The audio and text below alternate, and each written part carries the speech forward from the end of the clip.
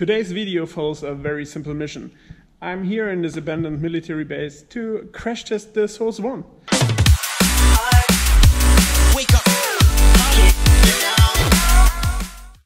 You may remember the build and review video we did a couple of weeks ago. So now I really want to see what the Source One can take. And I do know this place very well. I crashed my Alien here 1,000 times. And now it's time to crash the Source One a little bit. So just for the sake of completeness, here is the probably last shot of the fully working TBS Source One frame, in case you did not remember how it was built and how it looks like. This is it. And I propped it a little bit down, so these are DAL props T5040s, so a little bit of lighter props. As I mentioned last time, when I flew it here, it came down with a really hot battery and didn't had great flight times, so I hope this improves with the more lighter prop. I will take it for a spin and see how it flies now that it has some lighter props, and then it's rampage time.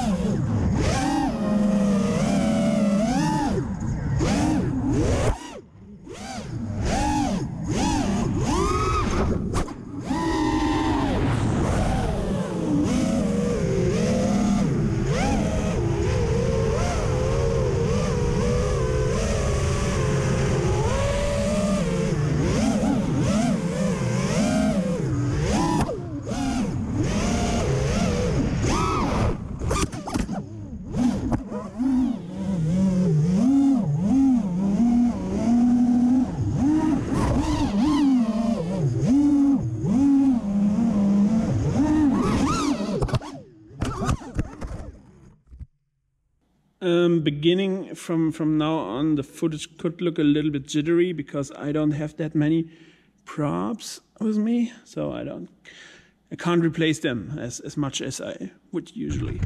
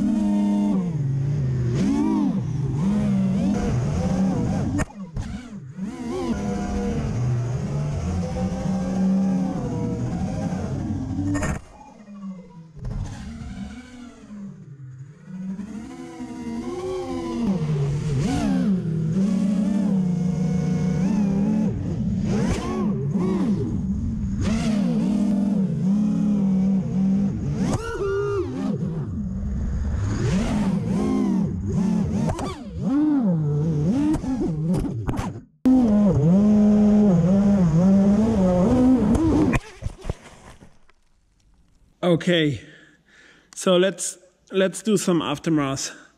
I had some really harsh crashes with this one, as you can see. The HD cam mount was torn off the quad.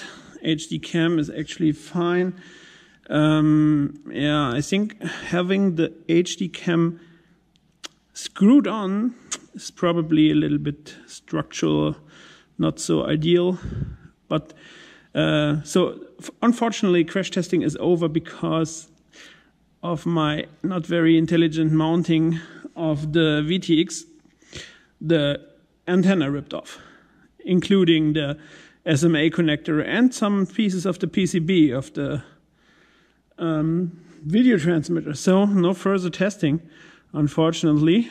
But as you can see, the Source One itself doesn't have even some little delaminations or something like this. You can see here the motor took a very hard hit, but the frame itself, oh, here is a little bit of delamination, slightly. I expected much worse. Actually, I was sure I've broken an arm in one of the crashes. So I expected much worse. So I guess this concludes the crash testing of the TBS Source One. It did much better than I expected for a $30 carbon frame.